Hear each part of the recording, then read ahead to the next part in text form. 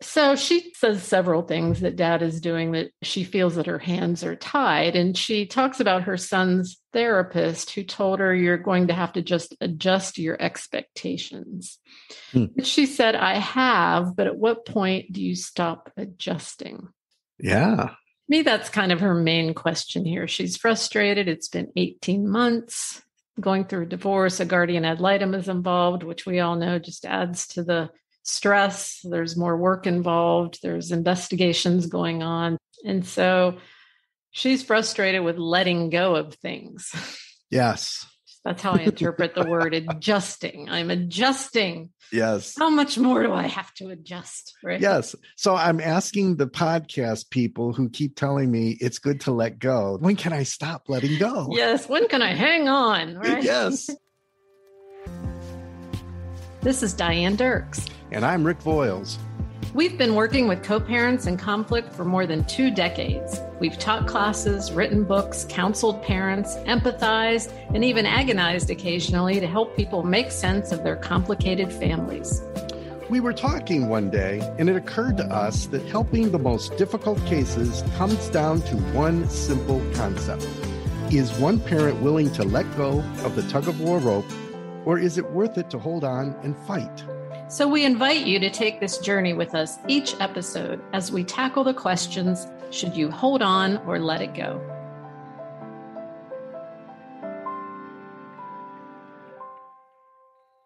Welcome to Co-Parent Dilemmas, where we give you practical solutions to those impossible co-parents. Good morning, Rick. Good morning, Diane. How are you today? I'm doing great. How are you? I'm good. Yes. Yeah. What's good in your life? What is good? Well, we had a picnic on Memorial Day this weekend.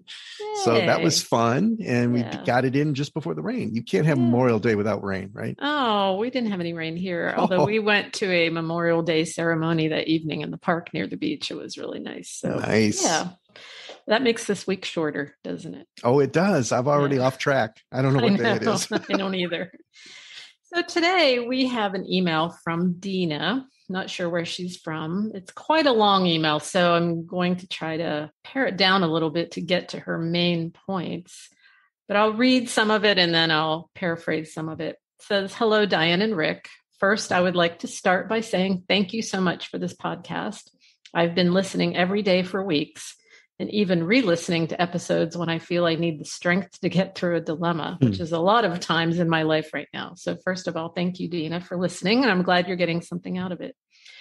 She goes on to say, I am currently going through a divorce, 18 months now, which that hurts me to think she's been going through a divorce for that long. That's hard. Yeah. And I'm still not able to see the light at the end of the tunnel. A little bit of backstory. I left my soon-to-be ex after 8 years of marriage due to his drinking. He's an alcoholic who is still in denial. We have a 9-year-old son, and he's witnessed this behavior and called me terrified because his father was so confused. After this incident, we were assigned a guardian ad litem who enabled SoberLink only when our son was with his father. And we're going to talk a little bit about SoberLink in a minute here. Yeah. It's a program that co-parents can use when they have a person who is prone to drinking. Then she goes on to say that my husband tests in front of our child and explained it to him as, mommy is making me do this. She told on me.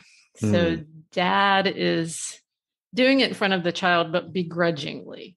Yeah. And what we mean by doing it, when you have a SoberLink device, you blow into this device. It tests whether or not you have alcohol in your system. And if you do, then you can't have the child for your appointed time. She goes on to say that he has encouraged their son to not FaceTime with her. And when he has FaceTime, the dad's always sitting right there next to the child. They have been ordered to use a co-parenting counselor, but which her husband requested, but he won't engage in any of the exercises that the counselor has given them. She thinks there's some alienating behaviors that the dad is engaging in and that the father is mad. It makes it known to our son that she left us, meaning that mom has left us. And we hear that a lot, don't we, Rick? That yes. Your dad had an affair on us. Mm-hmm. Your mom abandoned us, when we know that to not be true, right? Right. The parent had an affair on you, the spouse, didn't have an affair on the children, but that's how it gets played. So she says several things that dad is doing that she feels that her hands are tied. And she talks about her son's therapist who told her, you're going to have to just adjust your expectations. But she said, I have, but at what point do you stop adjusting? Yeah. To me, that's kind of her main question here. She's frustrated. It's been 18 months going through a divorce. A guardian ad litem is involved, which we all know just adds to the stress. There's more work involved. There's investigations going on, people that are being evaluated. And so she's frustrated with letting go of things. Yes. That's how I interpret the word adjusting. I'm adjusting. Yes. How much more do I have to adjust? Right? Yes. So I'm asking the podcast people who keep telling me it's good to let go, that when can I stop letting go? Yes. When can I hang on? Right? Yes. Yes. And she ends her email with this caveat, and I think this is very important. My parents are divorced, and it was a lot of bashing and name calling. And I swore I would never do that to my child. So to watch his father do it to our son breaks my heart. Mm-hmm. And I do sympathize with that. Yes. That she's been through this as a child of divorce herself. Now she's having to relive that and watch the pain in her own son. So I don't get from this that the son is blaming her. There's some resistance on the son toward mom. It sounds like we have a polarized child here. Yes. Yeah, a 9-year-old. Kind of stuck. There was another part of the email. I think she referred to the son as feeling sorry for the dad. Yeah. Kind of dad is parentifying the child. Mm-hmm. Causing the child to feel sorry for the parent and wanting to take care of dad's feelings. The good news, and I'm assuming, Dina, the only way you know that dad is saying these things, you haven't heard him yourself, but your 9-year-old is coming home and telling you. Yeah. Which is very, very important. Yes. That he feels comfortable enough to say, Dad's blaming you. You know? Right. Dad says this is all your fault. Dad says you're making me blow into this device. Dad says you told on him.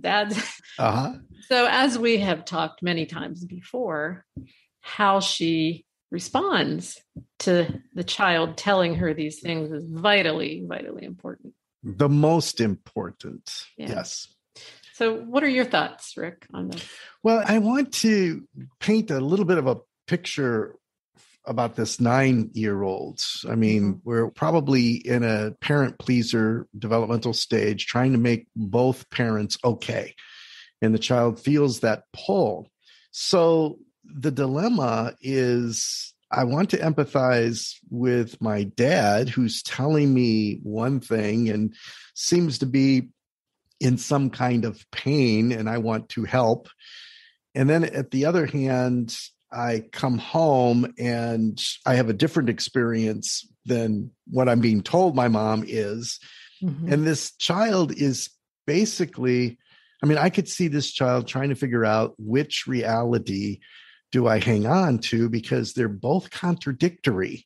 Sure. I can't hold on to both at the same time, which means when your child comes to you and says, Dad says it's your fault, but Dad says you left us, the child isn't asking for the truth. Defend yourself, Mom. Yes. They're asking, Mom, can you help me manage this tension that I have between two realities? Right. And can you even understand how hard this is? Oh, yes. Right. Right.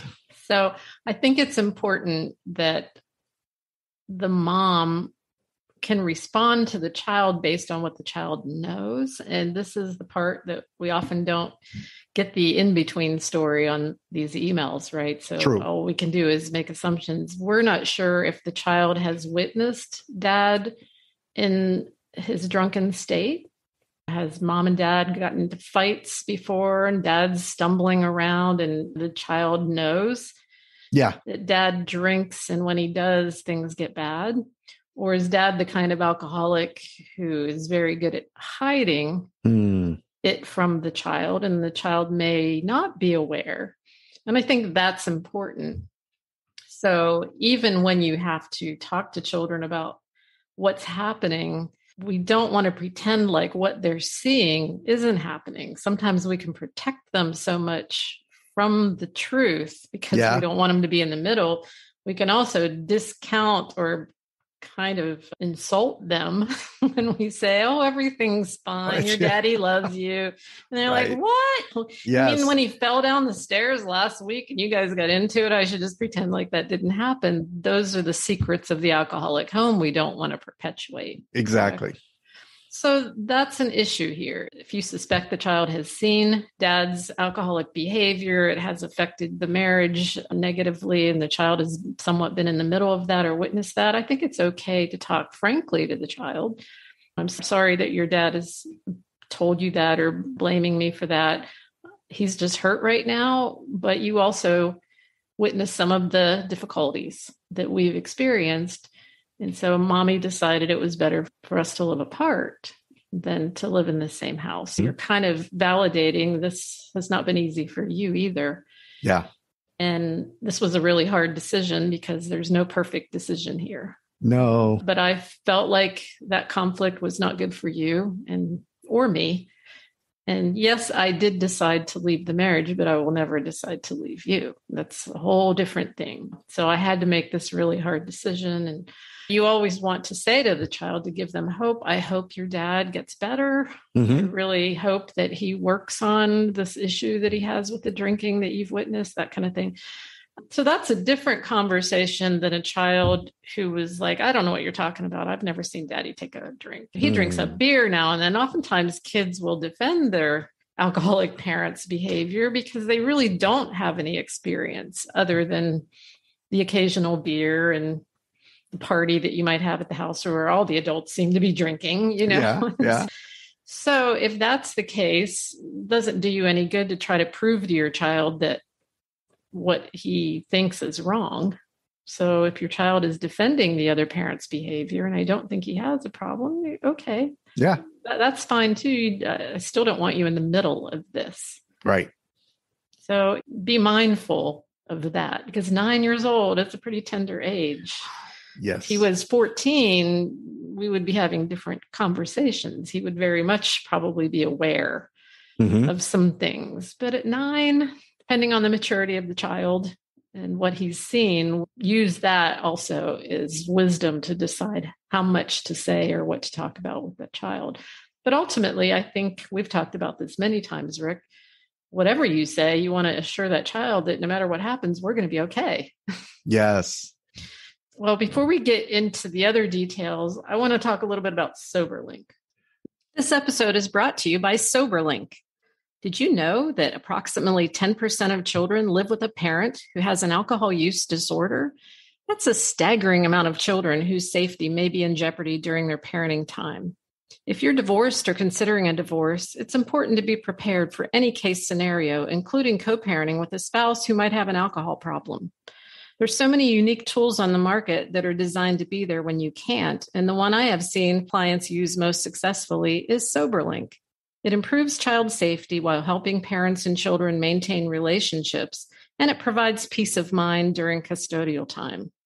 However, if a parent is drinking during parenting time, SoberLink sends real-time results, allowing for swift intervention.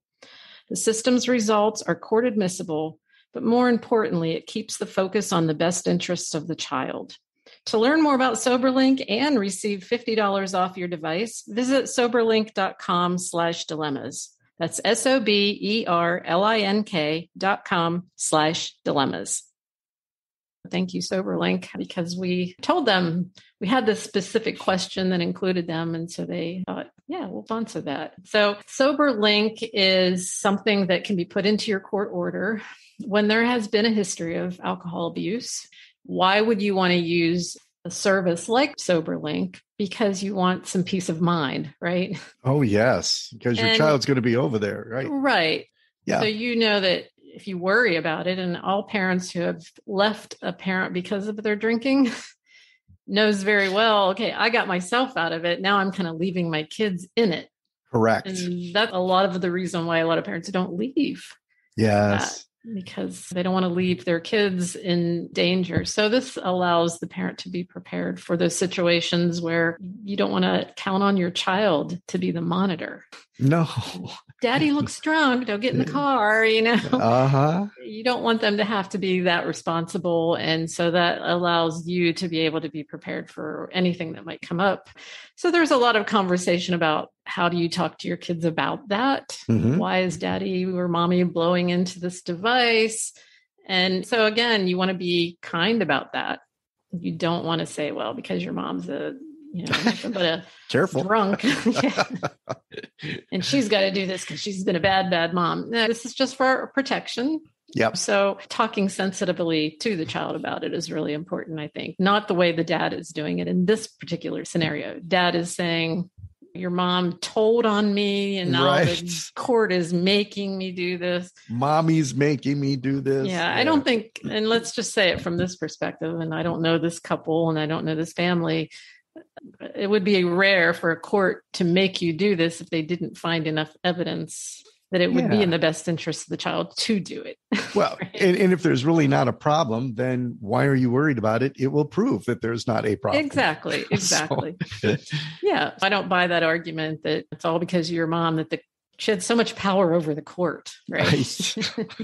If she could do that, things would have changed a lot earlier. Exactly. So I think it's important, and we're going to have some information on our show notes about SoberLink so that if you do have this situation and it's important to you, then we hope that you'll take advantage of those services. So I also want to then discuss her question regarding when do you stop adjusting? Now, we have a child's therapist who is telling the mom, there's some things here you're just going to have to accept. What do you think the therapist was trying to tell the mom? We'll be back after a quick break. Hey everyone, this is Chris from the Financial Philosophers Podcast, and I'd like to invite you to come check out our show. We explore the nuances of personal finance on topics that are both simple and complex. Rather than regurgitating the same financial rules of thumb you've heard over and over again, we do a deep dive with real-life examples about compelling and relatable financial topics. I guarantee you will walk away with something new you didn't know before. Come nerd out with us, and let's take this financial journey together.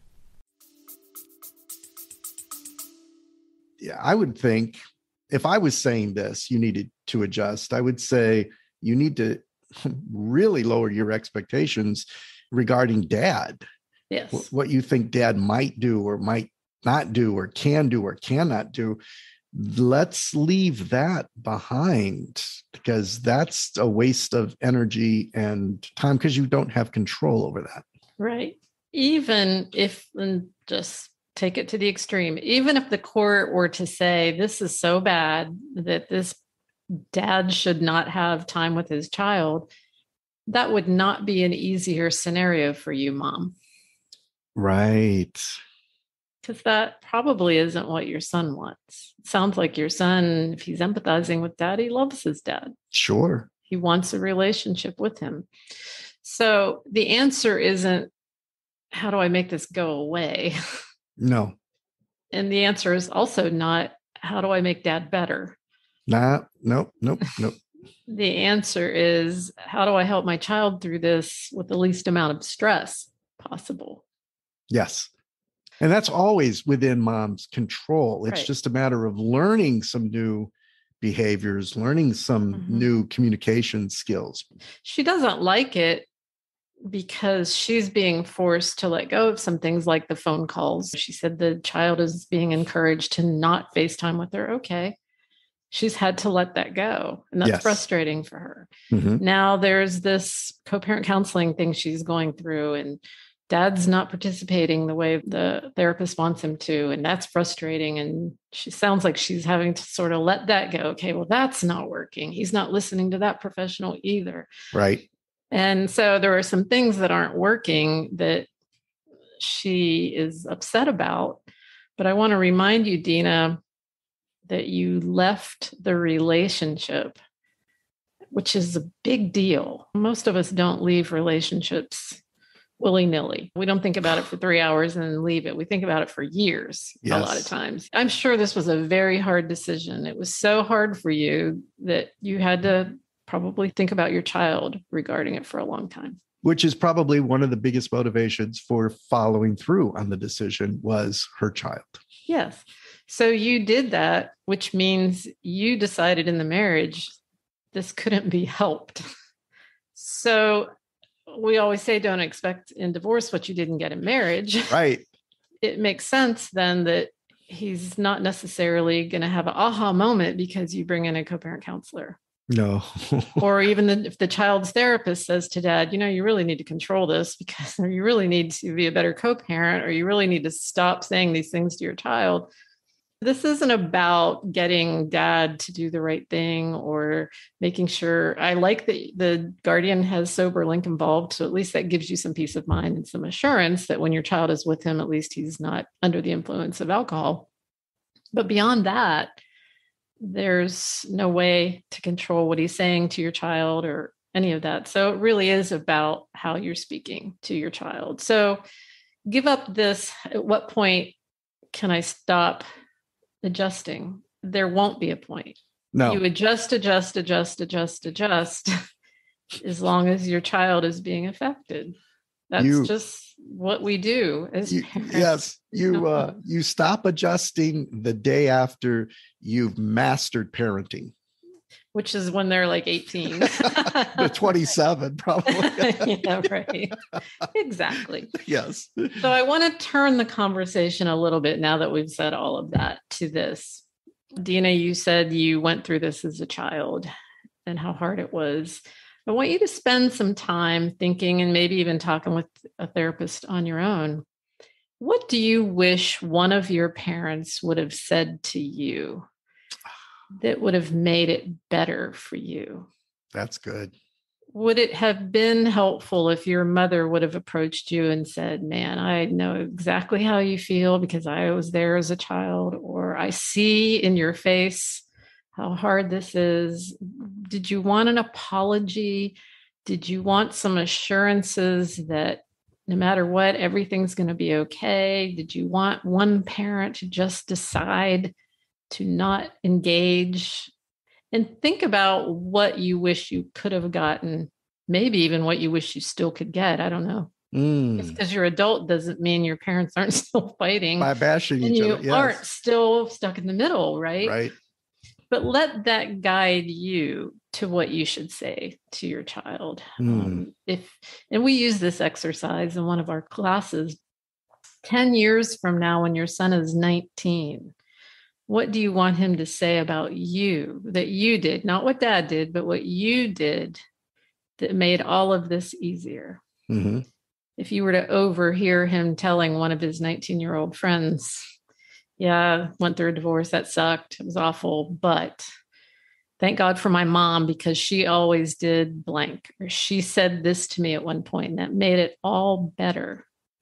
Fantasize about that moment and then do now what it is that you think will make that difference. And if you start thinking along those lines, none of this other stuff about how long do I give in? What do I do about him? He's impossible. We know. Yes. We're trying to teach you how to be the non-impossible parent, right? And these are the attributes of the non-impossible parent that you focus more of your attention on. If I were my child, what would I want to hear from my mom or my dad? And then you be that so that you can build resiliency in your child, build strength in them, build character. Yes. That makes sense, Rick? It does. And I think her last line about going through this with her parents, and she swore that she would never do this to her child. Yeah. I want to point out that this is a concern about legacy, and she's already stopped that. The fact that she went through it and both parents were doing it by asking this question, by listening to this podcast, she's not passing this forward on to her son because she's not going to do it. Yes. Great point. I love that. You're exactly right. All right. Well, thank you, Dina, for your question. And I hope that helps a little bit. Good job, Dina. Yeah. And we will talk to you all next week. All right. Bye-bye, everybody. Bye. Hey, listeners, how would you like to become a non-impossible VIP? Well, it's easy. Just go to our Patreon page at patreon.com/CP Dilemmas. And Patreon is spelled patreon.com/CP Dilemmas. You'll get a special invite to our monthly live Q&As with Rick and me, where you will have the opportunity to ask questions and get real-time advice. You'll also receive non-impossible merchandise credits through our Facebook page, as well as my book, The Co-Parent Toolbox, in an ebook version. If you're a professional who works with co-parents, becoming a VIP means a monthly mention on our show.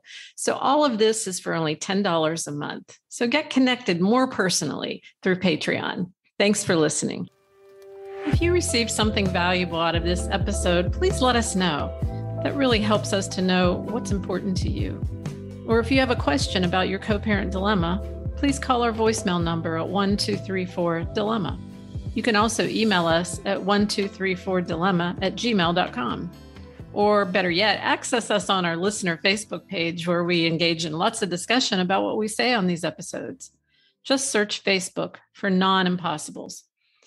No matter how you communicate with us, if you don't feel comfortable using your real name, just let us know. We understand. The information contained in this podcast is generic. It must not be misconstrued as constituting legal or psychological advice. Decisions relevant to any specific individual, family system, or case require the direct evaluation of skilled, child-centered professionals.